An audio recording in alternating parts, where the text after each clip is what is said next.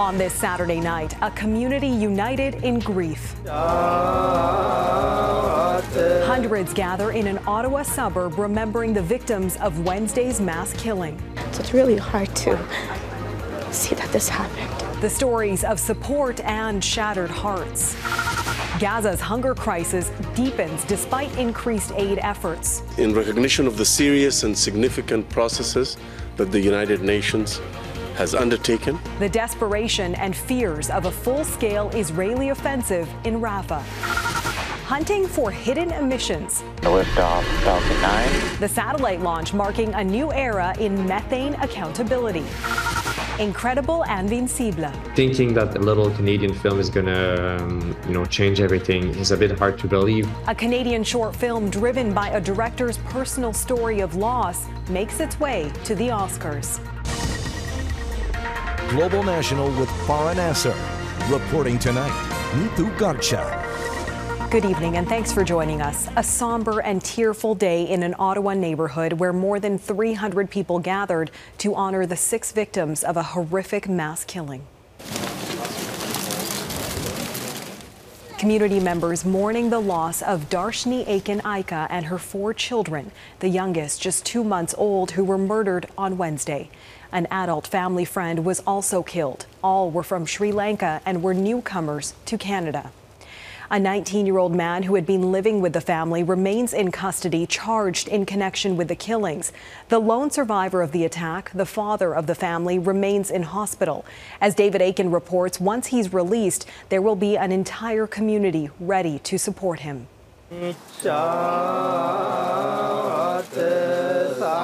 A solemn moment, a time for reflection and fellowship. At a community park just a block away from the home where the Wickramasinghe family were building their new life in Canada. Ottawa Sri Lankan community, I know you're hurting, and we are hurting with you. Those who knew the mother and her 4 children shared photos and memories. My daughter played with their kids a lot at the temple where they were all playing together. So it's really hard to see that this happened. The father, Danushka, is recovering from 2 surgeries he needed because of wounds suffered in the attack that killed his family and a family friend living with them. Arrangements are being made to bring family members to Ottawa from Sri Lanka and to repatriate the family friend's remains. I think next few days they can come here. So that's what we are expecting. Everybody is helping us. The tragedy has made headlines the world over. Yesterday we get over 300 telephone calls from all over Canada and England, Europe, and from Sri Lanka. The monks at the Buddhist temple where Danushka and his family prayed are ready to take him in when he's discharged from hospital and care for him. It may take time for him to, forget, I cannot say forget, but feel some freedom from this suffering.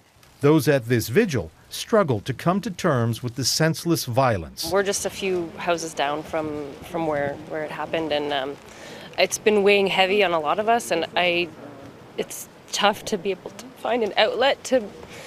It's nice to see everyone together and to be able to have this space to grieve. I know it's going to take a long time, and I really feel for the family and all the friends involved. What the kids went through, to me, is the hardest thing, to be honest. And I have young kids as well.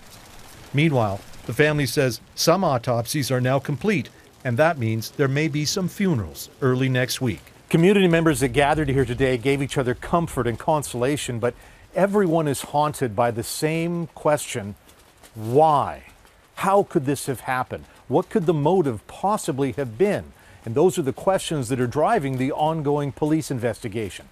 Answers? Maybe next week. David Akin, Global News, Ottawa. The body of former Prime Minister Brian Mulroney has arrived in Canada ahead of his state funeral. Mulroney's family members were on the tarmac at Ottawa's airport Friday as the casket arrived. The 84-year-old passed away in a Florida hospital last Thursday. His funeral will be held in Montreal on March 23rd.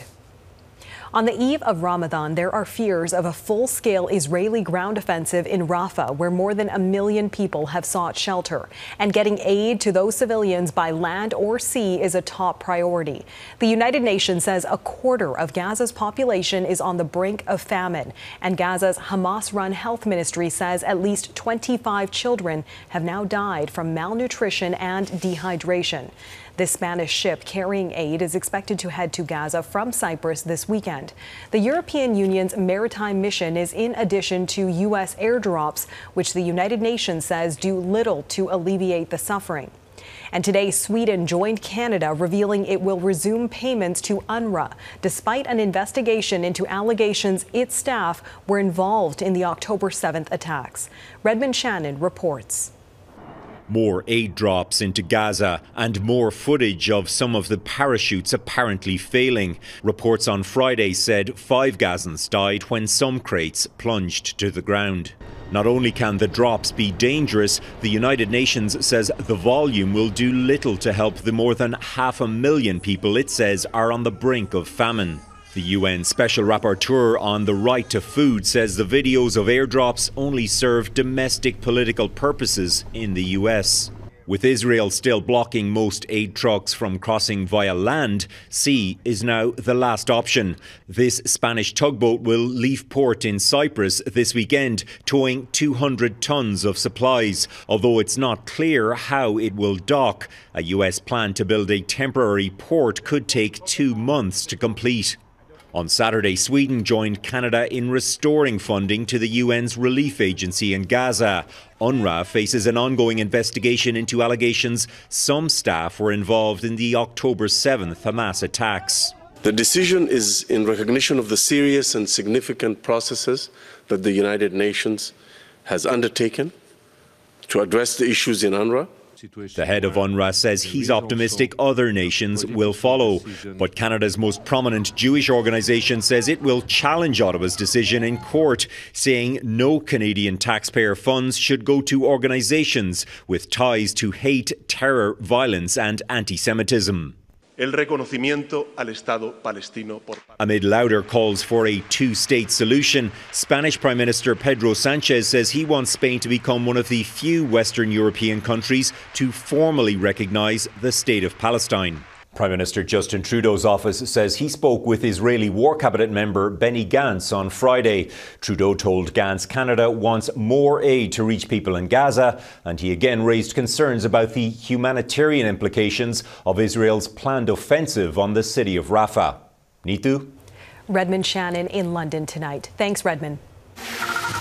U.S., French and British forces downed at least 28 drones in the Red Sea region overnight and again today after Yemen's Iran-backed Houthis targeted a bulk carrier and U.S. destroyers.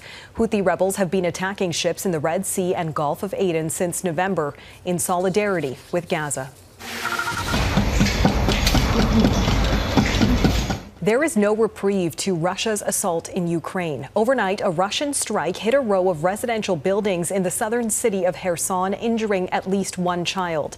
Russia is advancing further west after seizing Avdiivka last month and is ramping up artillery attacks as it gains momentum on the battlefield, with Kyiv running low on ammunition and heavy equipment. Ukraine's allies in the West are delicately raising the prospect of sending troops into Ukraine. Poland's foreign minister said Friday the presence of NATO troops in Ukraine is, quote, not unthinkable.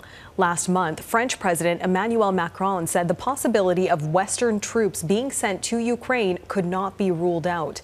Russia has warned if NATO sends combat troops in, a direct conflict between the alliance and Russia would be inevitable.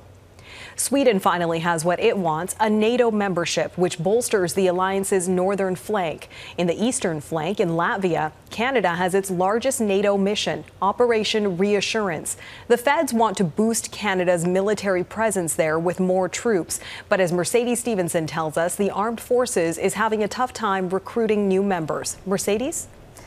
Neetu, Defense Minister Bill Blair surprised a room full of military brass and allies in Ottawa this week when I sat down with him to talk about the state of the Canadian Armed Forces at a major defense conference. What Minister Blair had to say about the state of the Canadian Armed Forces is the furthest I've ever heard a sitting defence minister go in admitting just how dire the situation is for our troops. Speaking to the crisis in recruiting and retention, Blair didn't mince his words. If what you have been doing for decades is no longer working for you, you can't just keep doing it. And over the past 3 years, more people have left than have entered. That is frankly, it's a death spiral for the Canadian Armed Forces. This week on the West Block, we sit down with former Chief of the Defence Staff, retired General Tom Lawson, to talk about Minister Blair's comments, the shortage of troops, and the news that almost half of the Canadian military's equipment has been deemed unavailable and unserviceable. Lawson has one creative idea to at least try to attract and keep more people. Nobody says the Canadian Armed Forces are overpaid. So I think that there's an opening there to make the Armed Forces not only okay paid, but remarkably well paid with remarkable benefits so that you can compete with any organization. One of the people in the room to hear Minister Blair's comments was Latvia's defense minister. He's, of course, come to Canada from a country which is directly exposed to Russian aggression every day.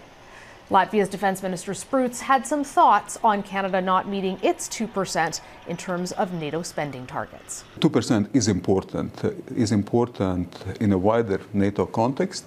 It's important because it shows that there is solidarity and threat assessment and understanding that there are common things what we should do together actively, and of course fair burden sharing is very important.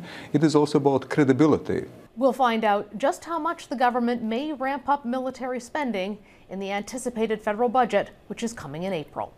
Neithu? Mercedes Stevenson in Ottawa. Thanks, Mercedes. Police in northwestern Nigeria say armed men have broken into another school and abducted 15 children. It comes just 48 hours after nearly 300 students were seized in another mass abduction. 28 of those students have reportedly managed to escape. Nigeria's security forces are stretched thin fighting an Islamist insurgency in the region. Mass fish kill coming up, investigating the mystery behind hundreds turning up dead in a section of the St. Lawrence River.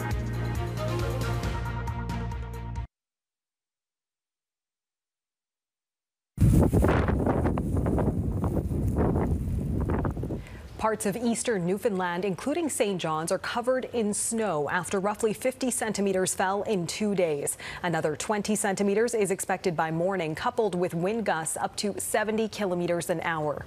The storm is the second to bury eastern parts of the province in less than a month, and there's more messy weather expected Monday. In Quebec, there has been a mass fish kill in a section of the St. Lawrence River near Montreal. Water levels there have suddenly dropped to the lowest levels in decades. Tonight, Dan Spector looks at what else could have caused the deaths. A few weeks ago, Gina Philly was walking the shores of the St. Lawrence looking for trash to pick up when she had a terrible realization. She was stepping on hundreds of dead fish. It's not normal that there are so many dead animals on the shore. The director of a local environmental organization, she started documenting the damage immediately. So many carcasses that you get a feeling that you're not really feeling good. After some steady rain, the water is higher now, but she says that day it was so low she could have walked all the way to the island she's pointing to. There was no water at all here. So that's completely abnormal. Dr. Philippe Blais says many fish got caught out of the water. Waste and a lack of oxygen could have also contributed to their deaths. Some got stuck in small pools like this. A few weeks back when it was like -10, well, all this froze over. So any fish that might have made it in these little pools, well, probably just died right there. Other creatures like crustaceans, mussels, insects, and this small turtle were left totally exposed. Massacre every year, it's just not normal. According to Blais, die-offs here are an annual occurrence. The scientist says the St. Lawrence Seaway Authority lowers the water at the Côte St. Catherine Lock during the winter months, but accused them of lowering it even more this year. We'd like to know exactly what the reason is. The Seaway Authority says it controls water levels during the winter period of non-navigation for infrastructure maintenance purposes. It says reduced ice cover and water evaporation related to warmer weather conditions, combined with the other factors related to climate change, would have all contributed to the observed situation. Fisheries and Oceans Canada told Global News in a statement it received a report about the low waters and dead fish on March 1st and will be in contact with St. Lawrence Seaway Management Corporation for further information. Without an inquiry, we can't really be sure of what happened. The environmentalists hope Fisheries and Oceans Canada conducts a meaningful investigation into the problem so it can be prevented in the future. Dan Spector, Global News, Brossard, Quebec. The federal government is slashing its national beer tax just weeks ahead of its planned increase. Our government will be extending this 2% cap on the excise duty for an additional 2 years. The alcohol excise tax, which also includes duties on spirits and wines, was set to go up by 4.7% on April 1st. Similar to last year, it will now be capped at 2%. Freeland also announced changes to the excise tax for beer brewed in Canada, cutting that in half for the next 2 years. Ahead, the satellite launch marking a new era in methane accountability, aiming to combat the climate crisis.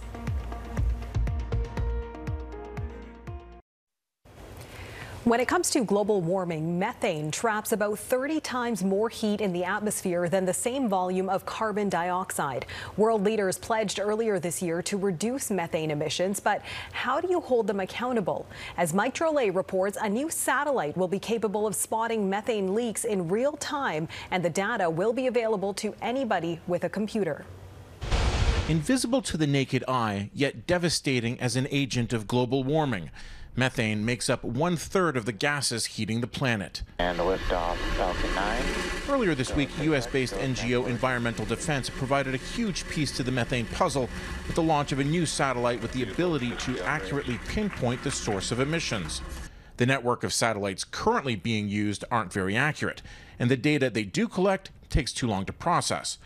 But what really makes MethaneSat a game changer is that anybody will be able to access the data on Google Earth. We are entering a new era of transparency, and it's really going to help us, as NGOs working with governments to inform policy and reduce those emissions. We're now aiming for at least 75% reduction. Canada was aggressive in its methane-reducing promises at the most recent UN climate change conference, pledging to reduce emissions 75% by 2030, above the 30% goal set for most countries. Methane emissions largely come from leaks or gas flares, as oil is pulled from the earth. I've been to 15, 20 countries over the last 2 to 3 years working on oil and gas methane emissions. And the stuff that I see in the US, the stuff that I see in Europe, it's all the same. It's all the same problems. It's easy to fix. I mean, we're talking about, plumbing problems for the most part. The current data shows methane flares emanating from Alberta's oil and gas industry, but those pale in comparison to hotspots in other parts of the world. The major players when it comes to leaks are China, Russia, and the US, and it's not even close. The question is, if major players in countries with fewer regulations will act on the information MethaneSat provides. It is going to be uneven. We are going to see methane emissions continuing to increase, probably in some jurisdictions. But by being able to demonstrate in Canada that we can reduce emissions, that will make it easier to do it elsewhere as well. We can show what are the practices, what are the technologies to reduce methane emissions. When it goes online in 2025, MethaneSat won't plug any leaks, but it will hold companies and countries accountable.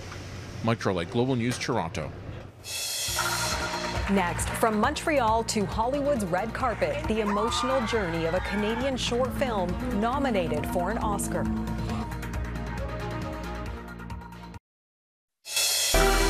내가 널 찾았을까? 우리가 사귀었을까? 헤어졌을까? Canadian director Celine Song's debut film, Past Lives, a decade-spanning romance hailed as one of 2023's best movies. It's nominated for Best Picture and Best Original Screenplay at tomorrow's Academy Awards. Song is far from the only Canadian filmmaker getting nods at Hollywood's biggest night. Among them is Toronto's Nisha Pahuja for her film To Kill a Tiger, nominated for Best Documentary Feature. While The Last Repair Shop, co-directed by Halifax's Ben Proudfoot, is up for Best Documentary Short. Among them is also Vincent René-Lortie, whose film Invincible is nominated for Best Live Action Short. And as Mike Armstrong explains, the Montreal director's film is a very personal story that he felt compelled to share with the world. Vincent René-Lortie, live action short film Invincible. There hasn't been much sleep of late for Vincent René-Lortie. The Quebec director's first big event in LA was the Oscar nominee luncheon that included a surreal selfie snapped by Steven Spielberg. I'm not gonna lie, it's been a lot of surprise. Like, this whole Oscar thing has been non-expected for us. Like, we never expected to be here. Invincible is a haunting, true, and personal story. It's the last 48 hours in the life of a teenage boy in youth detention. The main character is based on René-Lortie's best friend growing up, who died by suicide. The problem wasn't his family, it wasn't the people that worked at the juvenile center. It's really more the story of someone who feels like he's in a world that cannot accept him. Making the movie took 6 years, but it came with a sort of healing. René-Lortie dealt with grief, and not only his own. The film was shot in the same detention center where his friend had been held, and where some of the staff still works. You know, this story was important to them. They lost someone, and there was a lot of grieving for them as well. It was really difficult. Now, there were serious struggles making the movie and releasing it. Enough that René-Lortie says he came close to giving up filmmaking. Now, well, instead, it caught fire to the point where his team sat down as the Oscar nominations were announced and didn't have to wait long. Now, there are heavyweights in the category, some major studios and big directors. René-Lortie says he doesn't expect to win, but that he will let himself carry some hope down the red carpet. Thinking that a little Canadian film is gonna, change everything is a bit hard to believe, but yeah, we'll see. Mike Armstrong, Global News, Montreal. And that is Global National for this Saturday night. I'm Neetu Garcha. Tonight's Your Canada is this CN train passing through Rothsay, New Brunswick. A reminder, daylight savings begins for most of the country early tomorrow, so don't forget to move your clocks forward by an hour. Thanks so much for watching and have a great night.